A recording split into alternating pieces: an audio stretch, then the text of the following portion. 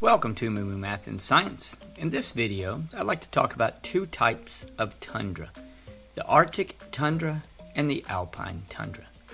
The Arctic tundra is found in North America, Asia, and Europe, and circles the Arctic Ocean and stretches southward down to the taiga. The tundra is cold, and during the winter, the temperatures can drop to minus 20 or even 30 degrees Fahrenheit. In the short summer, temperatures may rise as high as 50 or 60 degrees Fahrenheit, and this allows for the tundra to have life.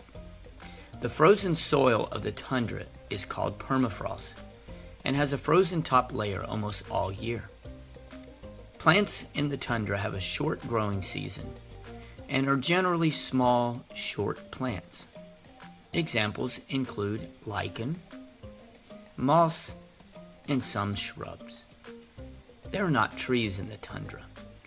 There are many animals found in the tundra, including lemming, Arctic fox, snowbirds, and a polar bear, along with grasshoppers and flies in the summer.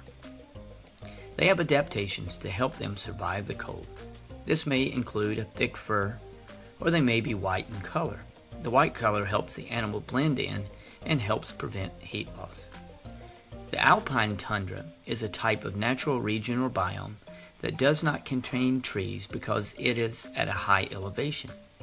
As the latitude of a location approaches the poles, the elevation for the Alpine tundra gets lower until it reaches sea level, and this tundra merges with the polar tundra.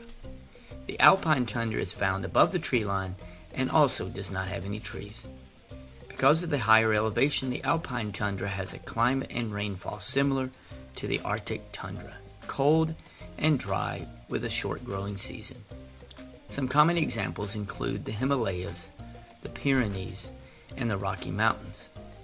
The vegetation of the Alpine tundra includes grasses, clumps of moss, and low-lying shrubs. Because the Alpine tundra is located in various widely separated regions of the Earth, there are no animal species common to all areas of the Alpine tundra.